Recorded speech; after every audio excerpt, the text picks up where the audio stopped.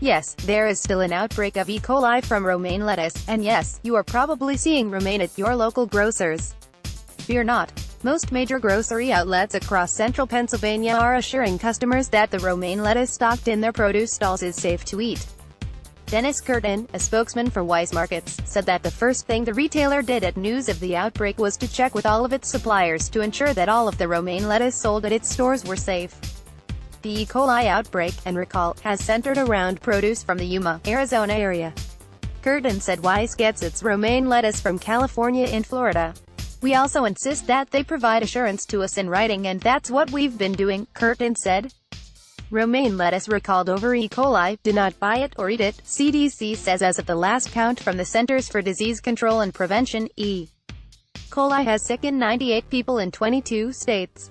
Pennsylvania had 18 of the cases, the most of any state. State health officials this week advised anyone with romaine lettuce in their refrigerator, including whole or chopped varieties, to throw it away.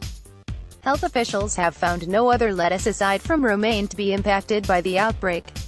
Only romaine lettuce grown in the Yuma, Arizona, region appears to be impacted. E. coli is a bacteria associated with human and animal feces. People infected with the outbreak strain of E. coli O157H7 by state of residence, as of April 26, 2018, N equals 98. Centers for Disease Control. Scott Carnes, head of Carnes Food Markets, said that at this point, his stores are carrying romaine lettuce from California suppliers. The retailer had tossed out all its romaine lettuce produce at first news of the outbreak, but has restocked since with the California lettuces. Carnes offers perennial words of wisdom. When eating raw vegetables and fruits, it's a good idea to wash it. It is a raw product that has been exposed to outdoor elements. It may be in a clean and clear bag, but it has been cut in the fields and shipped to the East Coast. They need to be washed before eaten. In general, he said, produced marked triple washed should need further washing. In a written statement to Penn Live, a spokesman for Giant Martin's Food Market said the outlets have also worked with suppliers to verify that all romaine lettuce products currently available in stores are safe. None of the romaine lettuce products are from the Yuma, Arizona region. Pennsylvania has 18 of the cases of E. coli infections, the most of any state. State health officials this week had advised anyone with romaine in their refrigerator, including whole or chopped varieties, to throw it away.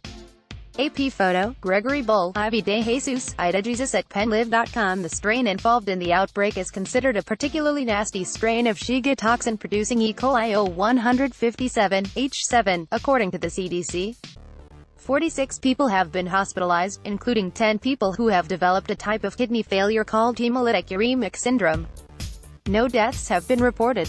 Most people recover from the infection within 1 week. E. coli infection is usually diagnosed by testing a stool sample. What are some of the signs and symptoms of E. coli infection? People usually get sick from Shiga toxin-producing E. coli, stack 2 to 8 days, average of 3 to 4 days, after swallowing the germ. Most people infected with E. coli develop diarrhea that can be bloody, severe stomach cramps, and vomiting. Some infections are very mild, but others are severe or even life-threatening. About hemolytic uremic syndrome, kidney failure, HUS can occur in people of any age but is most common in children younger than 5 years, adults aged 65 years and older, and people with weakened immune systems. HUS develops about 7 days after symptoms first appear, when diarrhea is improving. Clues that someone is developing HUS include decreased frequency of urination, feeling very tired, and losing pink color in cheeks and inside the lower eyelids. People with HUS should be hospitalized because their kidneys may stop working. Most people with HUS recover within a few weeks, but some suffer permanent damage or death. Source: the U.S. Centers for Disease Control and Prevention.